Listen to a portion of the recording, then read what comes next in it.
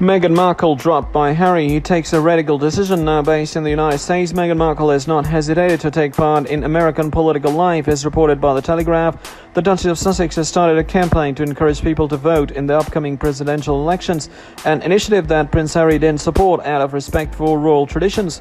Since she managed to emancipate herself from the British crown, Meghan Markle is free as the air. Freshly installed in a luxurious villa, the Sussexes have decided to lead their lives as they see fit, or almost. It's no secret that Archie's parents are both involved in different causes.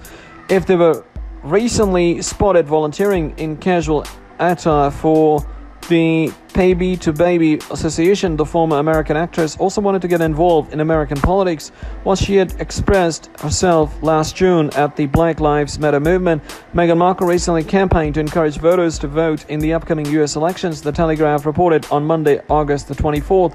And if she counted on the support of Prince Harry in this new fight, Meghan Markle will have to do without, as reported by colleagues quoted by "Hello, Prince Harry should not publicly support his wife."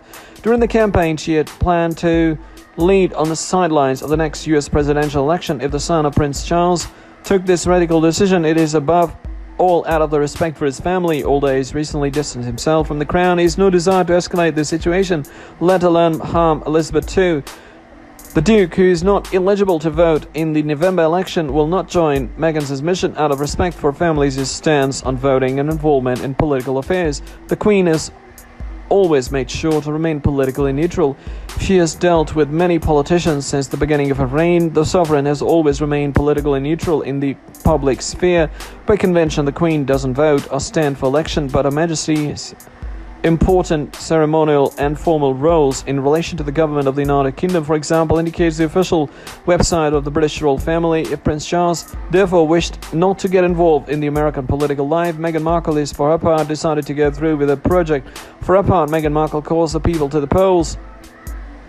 On August 21, the Duchess of Sussex spoke from her home as part of a panel organized by the NGO When We All Vote, co-founded by Michelle Obama. During a virtual speech, the mother of the family urged the Americans to go to the polls.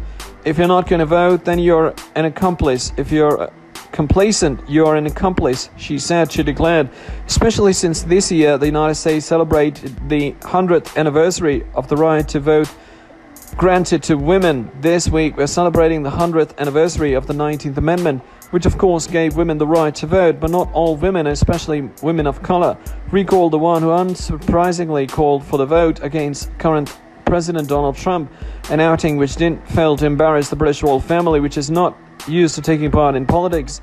Whatever it is, unfortunately for the crown, it looks like this is just the beginning.